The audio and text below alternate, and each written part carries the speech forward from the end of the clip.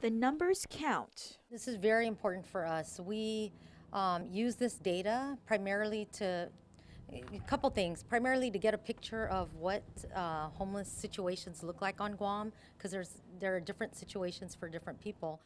Guam Homeless Coalition Chair Margaret Hattori is talking about the annual point-in-time homeless count. Every year, the count is done throughout the nation and territories. For Guam, the count is scheduled for January 29.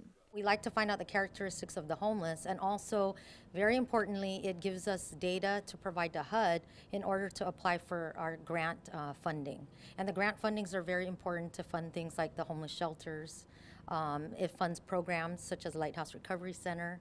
It also funds some of our programs for teenagers, for children. Volunteers are needed to go village to village and collect the data. We are always looking for volunteers. In particular, if anyone that has counted before would like to count again, we need more team leaders. But definitely anybody's welcome that wants to help. Guam's data includes not only those living on the streets, but those living in substandard or inadequate housing. According to the 2015 count, 1,280 individuals were homeless or lived in substandard housing. This is a slight decline from 2014's 1,356.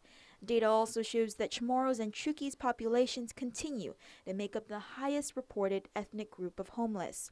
Reasons for homelessness ranged from personal choice to financial problems and unemployment. It's not a huge number compared to Hawaii and some of the other states, the bigger states, but for us it is definitely a concern because when you look at who's homeless or who's suffering, it covers a broad span. It's not just, the typical myth is it's a male, single, living on the street, maybe alcoholic or a drug abuser.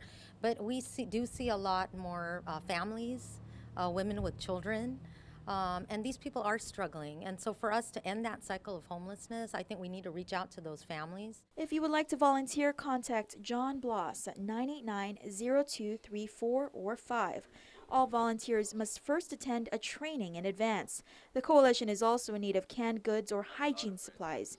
These items are given to those who participate in the count. To make a donation, call Stephanie Guzman at 475-7101. Reporting for Guam's News Network, I'm Crystal Paco.